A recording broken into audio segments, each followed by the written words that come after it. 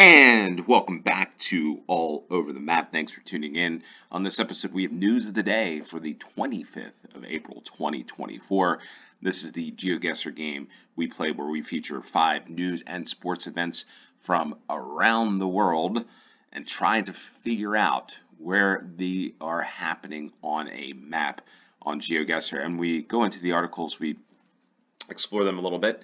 And here we go. We're going to get right into playing news of the day for the 25th of April. We're going to do this game as a no time limit moving, panning, zooming allowed challenge. The play along link, if you want to play along with this game, is in the description below, as are, I should say, the articles for each of the rounds featured in today's game. So let's get into the find out the first news event of the day, see where it takes us, and it's taken us to the windy city of Chicago, and this picture doesn't look like I would say the old Sears Tower, the Willis Tower is there. We're looking here at a interesting stadium. We see the Bears, the Chicago Bears. We start with the sports event, sports news thing today. A lot of American flags. We see this old exterior, the old exterior, and the newer, I would say newer, but fairly new interior of Soldier Field. We take a quick look down here along the lakefront in Chicago, Illinois, and there's the stadium, the Chicago Bears, right here. So why are we here? Well, the Bears are asking taxpayers for $2.4 billion in subsidies to build a $4.75 billion dome stadium along the lakefront. You can see it here. This is what it's going to look like. I guess it looks like the same exact location. There's the city there. I think we're right along the stadium here. So the Chicago Bears unveiled plans on Wednesday to build a futuristic domed lakefront stadium at the center of the museum campus and asked taxpayers to pick up the bill. Brandon Johnson, the mayor of Chicago, who took office less than a year ago after vowing to end decades of disinvestment on Chicago's west and south sides, enthusiastically endorsed the project, calling the renderings of the futuristic oval-shaped stadium with translucent roof miraculous. Today's announcement is bigger than football, said Johnson. A 77,000-seat stadium. Will this reinvigorate the entire city of Chicago? I'm not so sure. $2.4 billion for the taxpayers of Chicago to pay is a hefty bill, that is for sure. This is an adequate stadium. For me, I mean, it looks great. I think it was refurbished or redone not so long ago. Somebody might know. But for me, I'm not a big fan of taxpayers picking up the bill to build these massive coliseums. When at the end of the day, how many jobs does it provide? Is it helping those in the south and west side of Chicago? I'd argue not. Love to know your thoughts on this, because I'm not sure how many of you in Finland, Germany, around the world have the same thing. Usually the club pays for it. So this one I'm not a big fan of, although the one thing I will say is it could, with the Dome Stadium, they could get the Super Bowl. But again, that could be one every 15 years, one every 10 years at best, right? So I don't know. I don't think the return on investment for this, for me personally, is something that's worthwhile here. I think the investment would be much better going to other resources and helping people with jobs and stuff like that. That is just my take. That's my opinion. Everybody can have their own opinion there.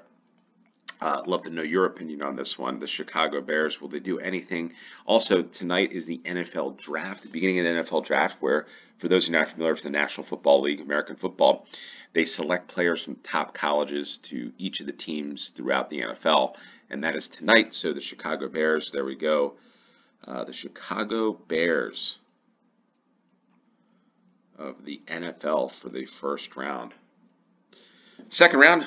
This is a place I'd love to be right now. I'm sure you would as well, especially if you're in snowy parts of the world currently. Beautiful beach. I've actually personally been to this island, or this I guess overseas territory of the United Kingdom. Beautiful. Look at that. You can see right through the water. And beautiful beach there. Nice resort. Palm trees. White sandy beaches. Look at that. That is one heck of a view. And why would an island with beautiful scenery, beautiful water be on the news today? Well, this is one of our interesting stories of the day, because we'll feature a lot of these on News of the Day, different stories from around the world, important news, interesting news, and sports news. This one's more of the interesting category. Americans facing charges in Turks and Caicos for carrying ammo. Ryan and Valerie Watson visited Turks and Caicos for a birthday trip. He is facing a minimum of 12 years in prison for loose ammo and luggage. Yeah, so let's look at this. A vacation to Turks and Caicos turns into a nightmare for one Oklahoma couple. Ryan and Valerie Watson visited the islands for a birthday trip earlier this month, but as they were about to head home, they were stopped by airport security. Confusion turned into terror. They've claimed to found ammunition in his carry-on luggage. He called it a bonehead mistake, that is for sure. One that's accidental, but a new law that's him facing up to a dozen years in prison. He was granted bail Wednesday, but is forced to remain in Turks and Caicos away from his wife and children. There's no answers when he'll be returned home. His next court date isn't for another 6 weeks. So he's got to stay in Turks and Caicos for 6 weeks. That's an expensive place to travel to, that's for sure. So hopefully this guy's got some money, because I'm not sure what you're going to do. It's an island, and we'll find out where this is in a moment. So 12 years facing, you can read the rest of the article. Turks and Caicos law is different from the U.S. Bullets. So I guess it probably bullets left in the bag. It says here from a previous hunting trip to Texas. I guess that could happen. I could understand that. But you got to be a little more careful in this scenario. But they have a 12-year minimum. A 12-year minimum prison sentence, which for ammo, it was not even a gun, I don't think. So here's the Turks and Caicos Islands. For those of you not familiar, the family's from Oklahoma. So a lot of people fly into either Atlanta or Miami, and then they go on to Turks and Caicos, which isn't that far. It's like an hour flight from Miami. So it's a pretty popular destination for many Americans to get to the surf and sun, especially in the wintertime. And then where the majority of people visit is Grace Bay, or the Providenciales is what this is called. You fly into here. I've actually been here, but which is a beautiful island, but I think we're somewhere around here. Grace Bay Beach, one of the top beaches in the world, that is for sure. And anybody that's been here, I'd love to hear from you. If you've been here, you know what I'm talking about. Beautiful location. But now you know. Don't bring any ammo loose. Forget it. Just figure it out. So there we are. Turks and Caicos. And yeah, good luck to that guy. All right. Well, we go to another beachside seafront place with a frog and a head. I'm not sure what this is all about. Somebody could read that. There's a package there. I guess it's this guy that's taking the photosphere. Some pigeons. A Ferris wheel. And where are we for this one? Well, we are in Ukraine for this one.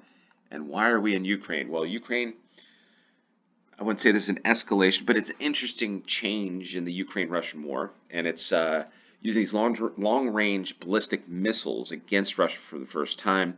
The U.S. provided Ukraine with powerful ballistic missiles this month, but did not reveal it publicly for operational security reasons.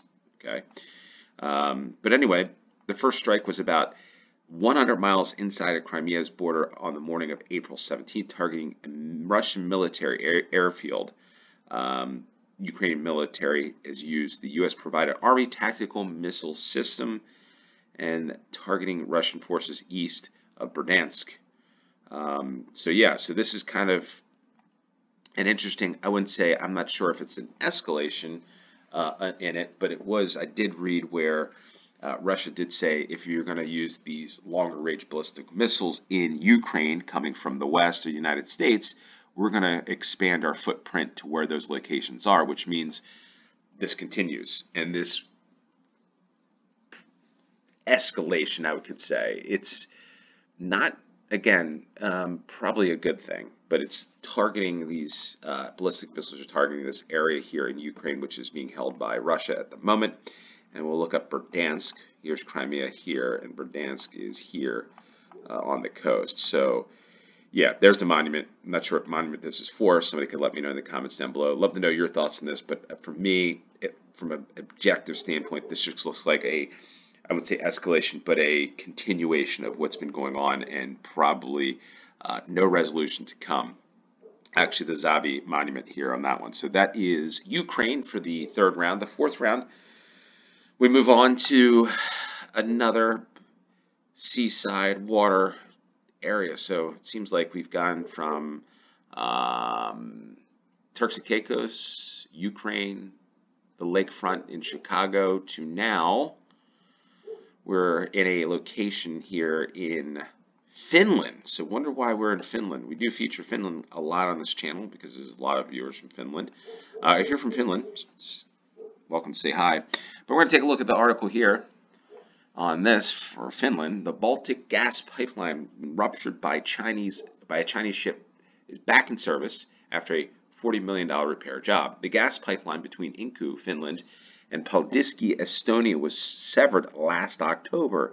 The likely culprit was a Chinese ship bound for St. Petersburg, which dragged its anchor along the seabed. So the Baltic Connector gas pipeline, that's interesting for me. So it drags an anchor and destroys the pipeline.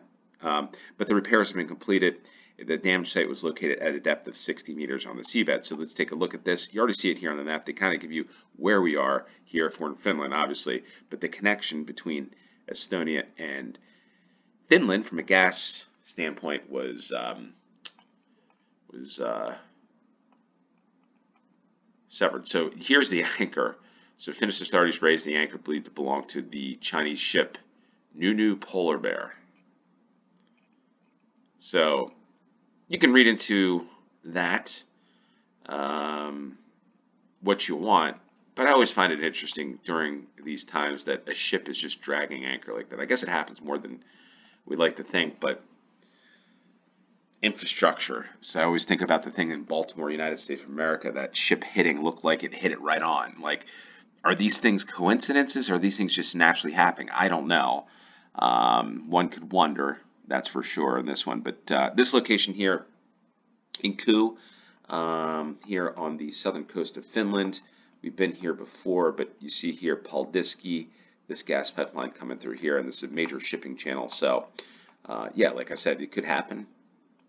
But we're actually on this bridge near Cafe Wilhelmsdal in Inku, Finland, for the fourth round. And for the fifth and final news event of the day here on News of the Day on all over the map, we have Moulin Rouge in Paris. And why are we here? Why are we looking at Moulin Rouge? And why are these guys looking at us? But, well, what's pretty interesting about this one is the sails that we see there, that everybody knows when they see it, because most people know, have fallen off overnight, last night. Not sure what's going on. You see here, where's the Moulin? What's going on with that? The windmill on top of the world-famous Moulin Rouge Cabaret Club in Paris has lost its sails. The blades fell onto the street below in the early hours of the morning. The cause of the collapse isn't clear. Police say there were no injuries. The first three letters have also fallen off, as you see here. So, yeah, I'm not really sure what's going on here. If there's a big windstorm, or if somebody just says there's no signs of foul play and it was a technical problem. But I don't know. That's very, again, suspicious. My mind sometimes goes to suspicion. You know, is it wind? It's not wind. What's the next thing that could happen? Could it naturally happen? Well, I could see this thing falling off this direction, knocking off those letters. That could make sense as well. I'd love to know your thoughts on this and the other articles as well. What's your thoughts on the Chicago Bears new stadium? What's your thoughts on the Ukraine-Russia war? Finland gas pipeline, is that, do you think that was deliberate? Do you think it was accidental? Or do you think it just happens? I'd love to know your thoughts on this. Feel free to comment down below. With the Moulin Rouge here, we need to find out where this is. It's in Paris. We know that. Let's find the location. But, yeah, just an interesting news event. If you have any suggestions or any ideas, anything that you want me to cover on News of the Day, because we're going to try to do this on a couple days a week. I'm also going to post on X, try to do it more frequently. some games that are going to be posted over there. So come check me out on X, because I'll do some of these days where I'm not doing a video, but I'll do it over there with a link to the play along. So come check me out there. But yeah, news of the day. I'm having fun with this. Really enjoy it. Hopefully you do as well. Let me know if you do.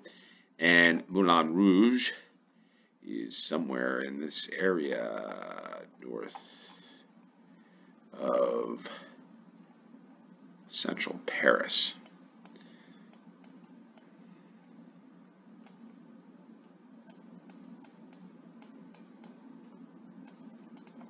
Well, I think we're around here. Let's go for that. Yeah, a couple of blocks away. Moulin Rouge. La Machine du Moulin Rouge. O'Sullivan's by the Mill. Sounds like an Irish pub. Anyway, Moulin Rouge there for the 5th news event of the day. And there we are, 24989. It's the 25th of April. Hopefully where you are, you're having a great day. As always, appreciate each and every one of you that tune in and support the channel. With that said, till next time, cheers.